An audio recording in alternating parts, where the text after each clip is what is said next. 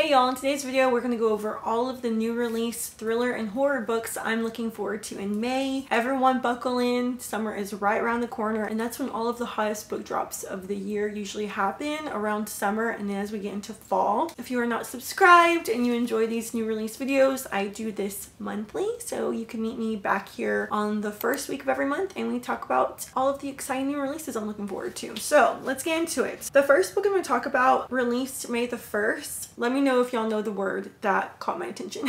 This is Jess Keeler #1, so it is a series. I saw there are at least 2 books that are going to be released, and this is by Eryk Pruitt, and it's called Something Bad Wrong. It says, to catch the killer who eluded her detective grandfather 50 years ago, a true crime podcaster must contend with outdated evidence, ulterior motives, and the dark family secrets that got in the way. True crime podcaster Jess Keeler has returned to Deaton County, North Carolina to pick up where her grandfather left off. Sheriff's Deputy Big Jim Ballard, her grandfather, was a respected detective until it all came crashing down during a 1972 murder investigation. For Jim, solving the murders of 2 teens should have been the highlight of his already storied career. Instead, he battled his own mind, unsure where his hunches ended and the truth began. Working from her grandfather's disjointed notes, Jess is sure that she can finally put the cold case and her family's shame to rest. Enlisting the help of disgraced reporter Dan Decker, Jess soon discovers ugly truths about the first investigation, which was shaped by corruption,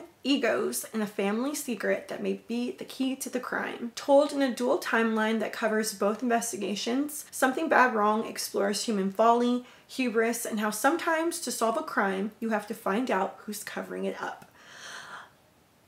Love it. What was the word, y'all? Podcaster! I love when there are podcasters, and usually they're true crime podcasters in the story. We are following 2 points of views, and that is 1972 Jim Ballard as he's working on this investigation, which we see in present day did not end well for him. In present day, we're going to be following his granddaughter as she's trying to get to the bottom of it. The next book's released on May the 2nd, and the first one is a cozy mystery / urban fantasy read, and this is the first out of 2 novels this month that are taking a page from Mary Shelley's Frankenstein. This one just seems so unique, and with the urban fantasy, when I was a fantasy reader, urban fantasy was my jam. Give me the vampires, give me the werewolves, give me a big city. I lived for it. So this book is called Ukulele of Death by E.J. Copperman. It says, meet Fran and Ken Stein, a private investigator duo who refuse to let a little thing like being not entirely human stop them from doing their jobs. After losing their parents when they were just babies, private investigators Fran and Ken Stein now specialize in helping adoptees find their birth parents. So when a client asks them for help finding her father, with her only clue being a rare ukulele, the case is a little weird, sure, but it's nothing they can't handle. But soon, Fran and her brother are plunged into a world where nothing makes sense. And not just the fact that a very short, but very cute, NYPD detective keeps trying to take Fran out on dates. All Fran wants to do is find the ukulele and collect their fee. But it's hard to keep your focus when you're stumbling over corpses and receiving messages that suggest your dead parents are very much alive. Ukuleles aside, it's becoming clear that someone knows something they shouldn't. That Fran and Ken Stein weren't so much born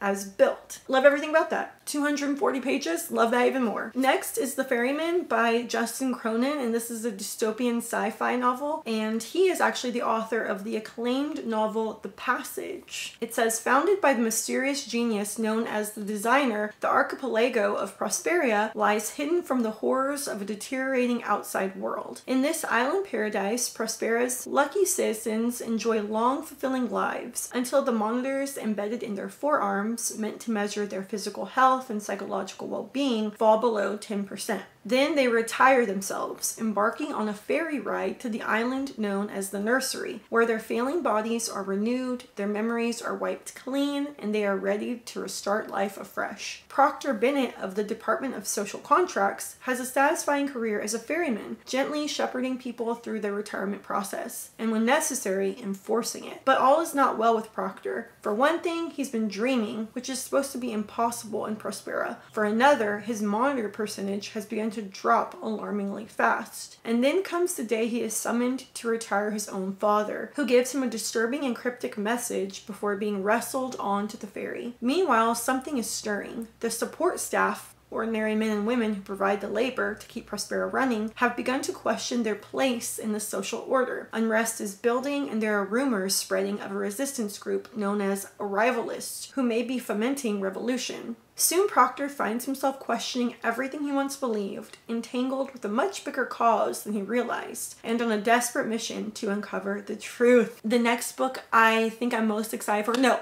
I know I am most excited for this book. Get ready, it's going to be everywhere, and for good reason. I'm hopeful I can do a book talk on this month, but it's Chain Gang All-Stars by Nana Kwame Adjei-Brenyah. This is another dystopian sci-fi novel that centers on two top women gladiators fighting for their freedom within a depraved private prison system not so far removed from America's own. Loretta Thawar and Hamara Hurricane Stacker are the stars of Chain Gang All-Stars, the cornerstone of CAPE, also known as Criminal Action Penal Entertainment, a highly popular, highly controversial, profit-raising program in America's increasingly dominant private prison industry. It's the return of the gladiators, and prisoners are competing for their ultimate prize, their freedom. In CAPE, prisoners travel as links in chain gangs, competing in death matches for packed arenas with righteous protesters at the gates. Thawar and Stax, both teammates and lovers, are the fan favorites. And if all goes well, Thawar will be free in just a few matches, a fact she carries as heavily as her lethal hammer. As she prepares to leave her fellow links, she considers how she might help preserve their humanity in defiance of these so-called games. But CAPE's corporate owners will stop at nothing to protect their status quo, and the obstacles that lay in Thawar's path have devastating consequences. This last part is going to talk about the perspectives we'll be following. So it says, moving from the links in the field to the protesters to the CAPE employees and beyond, Chain Gang All-Stars is the kaleidoscopic look at the American prison system's unholy alliance of systematic racism, unchecked capitalism, and mass incarceration, and a clear-eyed reckoning with what freedom in this country really means. Chills. I don't even want to get started on for-profit prison systems. There's so much wrong with a lot in this country. I'm just super excited to see what Nana Kwame has to give us. 384 pages, so not too long of a read. I'm scared. I saw some reviews and you know it's going to be heartbreaking. You know that a lot of these characters are not going to make it. I mean, they're fighting to the death. I'm sure it's going to be a brutal read, but oh gosh, it sounds incredible. The next books are releasing May 9th, and the first one is called Adrift by Lisa Brideau, and this is her debut mystery. So it's a mystery, but it might be a little sci-fi, or what genre would you classify this? Because it's our world, but not, I don't think. I didn't want to spoil myself too much on what's going on, but I do think there are a little bit of science fiction elements at play too. S wakes up alone on a sailboat in the remote Pacific Northwest with no memory of who she is or how she got there. She finds a note, but it's more warning than comfort. Start over. Don't make yourself known. Don't look back. She sails over a turbulent ocean to a town hundreds of miles away that she hopes might offer insight. The chilling clues she uncovers point to a desperate attempt at erasing her former life. But why? And someone is watching her, someone who knows she must never learn her truth. In S's world, the Earth is precariously balanced at a climate tipping point, and she is perched at the edge of a choice. Which life does she want? The one taken from her, and the dangerous secret that was buried, or the new one she can make for herself. This book has some pretty positive reviews so far. S is a heroine that we can root for. She has a note that says, don't look back, don't dig too deep, go run. But instead of burying her head in the sand, it seems like S might be following her gut and trying to investigate what's really going on with her memory loss and everything surrounding that. Next up is The Graveyard of Lost Children by Katrina Monroe, and she's the author of They Drown Our Daughters. This is also a horror novel. Another one involving something or someone trying to drown children. At 4 months old, Olivia Dahl was almost murdered. Driven by haunting visions, her mother became obsessed with the idea that Olivia was a changeling and that the only way to get her real baby back was to make a trade with the dead woman living at the bottom of the well. Now Olivia is ready to give birth to a daughter of her own, and for the first time, she hears the woman whispering. Everyone tells Olivia she should be happy. She should be glowing, but the birth of her daughter only fills Olivia with dread. As Olivia's body starts giving out, slowly deteriorating as the baby eats and eats and eats, she begins to fear that the baby isn't her daughter at all. and despite her best efforts, history is repeating itself. Soon images of a black-haired woman plague Olivia's nightmares, drawing her back to the well that almost claimed her life, tying mother and daughter together in a desperate cycle of fear and violence that must be broken if Olivia has any hope of saving her child or herself. Baby Teeth meets The Invited in a haunting story of the sometimes fragile connection between a woman's sense of self and what it means to be a good mother. Next up, we have No One Needs to Know by Lindsay Cameron, and this is rich people drama. Who likes rich people drama? When an anonymous neighborhood forum gets hacked, the darkest secrets of New York's wealthiest residents come to light, including some worth killing for. Urban myth. It was lauded as an alternative to the performative show your best self platforms, an anonymous discussion board grouped by zip code. The residents of Manhattan's exclusive Upper East Side disclosed it all. Things they would never share with their friends or their spouses, secret bank accounts, steamy affairs, tidbits of juicy gossip. These are the same parents who would go to astonishing lengths to ensure their children gain admission to the most prestigious boarding schools and universities. So when a hacktivist group breaks into the forum and exposes the real identity behind each poster, the repercussions resound down Park Avenue with a force none could have anticipated, and someone will end up dead. Will it be Heather, the outsider who would do anything to get her daughter into the elite's good graces and into even better schools? Nora, the high-powered suit, failing to balance work and the emotional responsibilities of motherhood? Why am I talking so fast? Nora, the high-powered suit, failing to balance work and the emotional responsibilities of motherhood? Or Poppy, perfect on the outside, but hiding more than her share of secrets? Each of them has something to hide. Each of them will do anything to keep their secrets hidden, and each of them just might kill to protect their own. Our last book releasing May the 9th is a queer horror, and this is another one that is paying homage to Mary Shelley's Frankenstein, and it's called Our Hideous Progeny by C.E. McGill. Mary is the great niece of Victor Frankenstein. She knows her great uncle disappeared in mysterious circumstances in the Arctic, but she doesn't know why or how. The 1850s is a time of discovery, and London is ablaze with the latest scientific theories and debates, especially when a spectacular new exhibition of dinosaur sculptures opens at the Crystal Palace. Mary, with a sharp mind and a sharper tongue, is keen to make her name in this world of science, alongside her geologist husband Henry. But without wealth and connections, their options are limited. But when Mary discovers some old family papers that allude to the shocking truth behind her great-uncle's past, she thinks she may have found the key to securing their future. Their quest takes them to the wilds of Scotland, to Henry's intriguing but reclusive sister Maisie, and to a deadly chase with a rival who's out to steal their secret.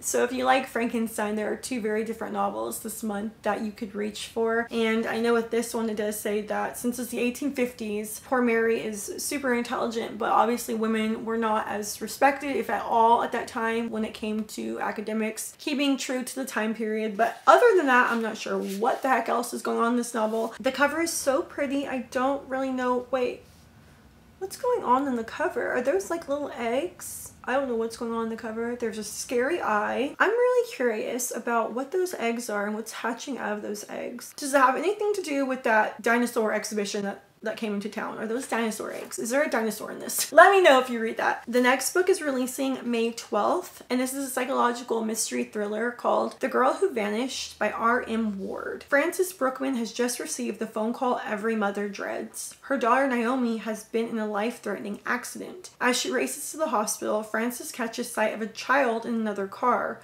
a girl screaming help. It's a split-second thing, and looks can be deceptive. She could follow the car, but can she live with a delay getting to her daughter? And if she does nothing, can she live with herself? What an interesting premise of racing to the hospital to get to your daughter. Also, seeing another child in a car mouthing the word help, screaming. That's a horrible dilemma to explore in the book, first of all. But second, with the psychological mystery or thriller aspect of it, this is told in multiple point of views. One being Frances, our main character, and then another being Naomi, who is her daughter that was injured. And Naomi is worried about Frances because dementia runs in their family. Her mother is telling her this tale about seeing this child that she is positive is being abducted and kind of obsessing over the child and obsessing over the person that was driving the car. Naomi isn't really convinced that any of this really happened. Is it all in Frances's mind? So I think that's what really intrigued me. Is I love when the narrator is unreliable and there could be two paths we take.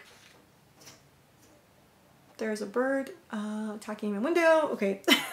This next book is releasing May 16th and it's called Killing Me by Michelle Gagnon. And this was described as a laugh out loud, funny thriller where you may have to suspend your disbelief. It might be a little over the top. It says she escaped a serial killer. Then things got weird. Amber Jameson cannot believe she's about to become the latest victim of a serial killer. She's savvy and street smart, so when she gets pushed into, of all things, a white windowless van, she's more angry than afraid. Things get even weirder when she's miraculously saved by a mysterious woman who promptly disappears. Who was she and why is she hunting serial killers? You'd think escaping one psychopath would be enough, but Amber's problems are just beginning. Her close call has law enforcement circling a past she's tried to outrun. So she's forced to flee across the country, ending up at a seedy motel in Las Vegas with a noir-obsessed manager and a sex worker as her unlikely companions. And danger is right behind. She's landed in the crosshairs of the world's most prolific killer, caught up in a deadly game that's been going on for years. To survive, she's forced to dust off her old playbook and partner with someone she can't trust. The odds are against her, but sometimes you just have to roll the dice. Kind of like a what the heck synopsis, but also knowing that this is going to be a little cheeky, a little funny. I am actually really looking forward to that. And I just want to say I'm so sad that none of these books I'm talking about were May Book of the Month picks. I'm so sad because I feel like this one would have been perfect. I mean, look at the cover. This is like the perfect Book of the Month cover. These next books are releasing May 23rd. The first one is a political / domestic thriller called The Senator's Wife by Liv Constantine. And that's actually the pen name of the sister duo, Lynn and Valerie Constantine. So how cool is that? After a tragic chain of events led to the deaths of their spouses 2 years ago, DC philanthropist Sloane Chase and Senator Whit Montgomery are finally starting to move on. The horrifying ordeal drew them together, and now they're ready to settle down again with each other. As Sloane returns to the world of White House dinners and political small talk, this time with her new husband, she's also preparing for an upcoming hip replacement, the latest reminder of the lupus diagnosis she's managed since her 20s. With both of their hectic schedules, they decide that hiring a home health aide will give Sloane the support and independence she needs post-surgery, and they find the perfect fit in Athena Karras. Seemingly a godsend, Athena tends to Sloane and even helps her run her charitable foundation, but Sloane slowly begins to deteriorate. A complication, Athena explains, of Sloane's lupus. As weeks go by, Sloane becomes sicker, and her uncertainty quickly turns to paranoia as she begins to suspect the worst. Why is Athena asking her so many probing questions about her foundation, about her past? And could Sloane be imagining the sultry looks between Athena and her new husband? Woo, drama! Who is Athena? Is she sleeping with Sloane's husband? What were the tragic chain of events that led to the deaths of their spouses?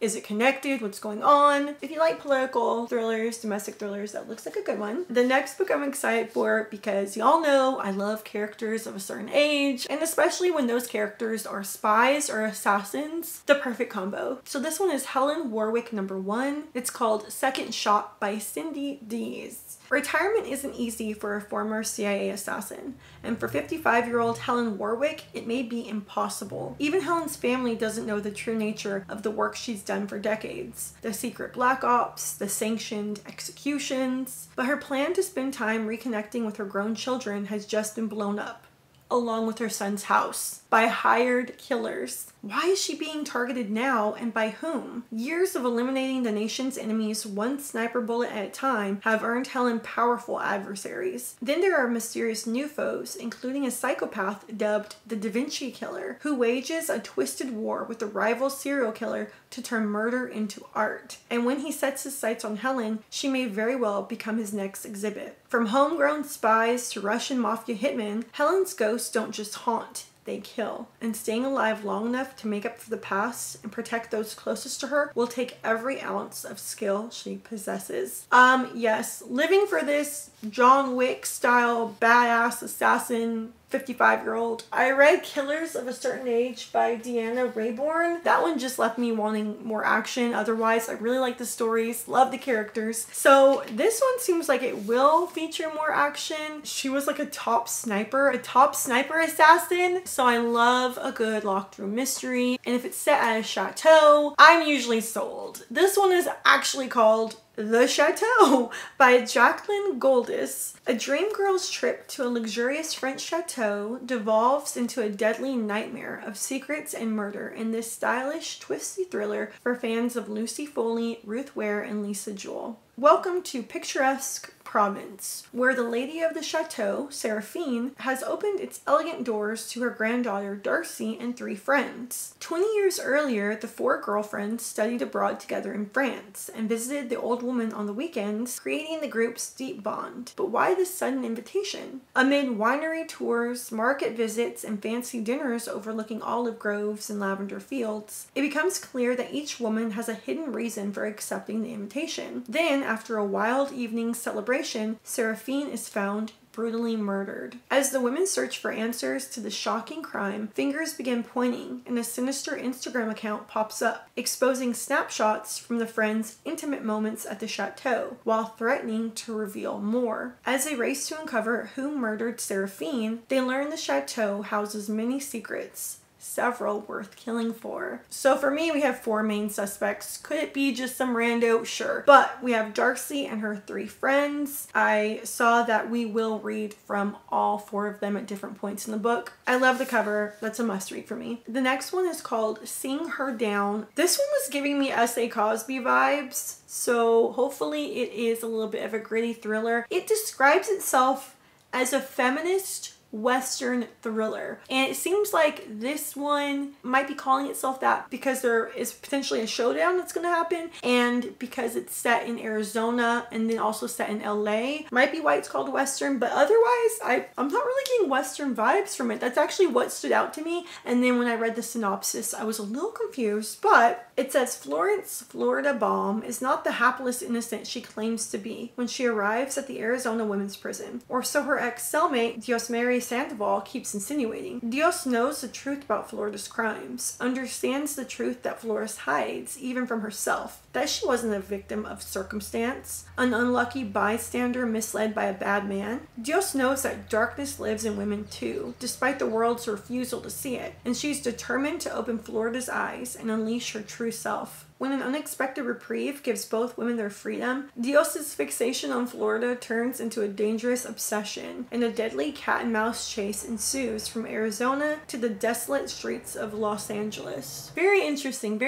premise. Apparently we have one character, Dios, who can see the hidden evil in our second Florence or Florida. She's going to take it upon herself to enact her own justice, it seems. I don't know. That screams summer read. I might have to pick that up and take that with me to the beach. I can already feel the oppressive heat. I can feel it. Next is a debut novel by Emma Rosenblum, and it's called Bad Summer People. We had our rich people drama, now we have our bad people drama. So unlikable characters just getting into trouble. None of them would claim to be a particularly good person, but who among them is actually capable of murder? Jen Weinstein and Laura Parker rule the town of Salcombe, Fire Island every summer. They hold sway on the beach and the tennis court, and are adept at manipulating people to get what they want. Their husbands Sam and Jason have summered together on the island since childhood, despite lifelong grudges and numerous secrets. Their one single friend, Rachel Wolf, is looking to meet her match, whether he's a tennis pro or someone else's husband. But even with plenty to gossip about, this season starts out as quietly as any other, until a body is discovered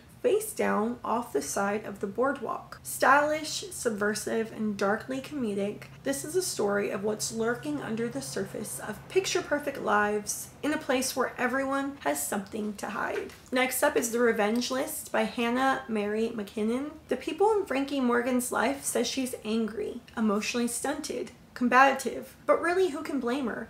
It's hard being nice when your clients are insufferable, your next door neighbor is a miserable woman, and the cowardly driver who killed your mother is still out living it up somewhere. Somehow though, she finds herself at her very first anger management group session, drinking terrible coffee and learning all about how forgiveness is a process. One that starts with a list. Frankie is skeptical. A list of everyone who's wronged her in some way over the years? More paper, please. Still, she makes the pointless list with her own name in a prominent spot and promptly forgets about it until it goes missing. And one by one, the people she's named start getting hurt in freak accidents, each deadlier than the last. Could it be coincidence, giving her the revenge she never dared to seek, or something more sinister? If Frankie doesn't find out who's behind it all, she might be next. The last two released on May the 30th, and this one is another must read for me. It is by TJ Newman and it is called Drowning. TJ Newman was formerly a flight attendant and a bookseller. And if the cover looks familiar, it's because she released a book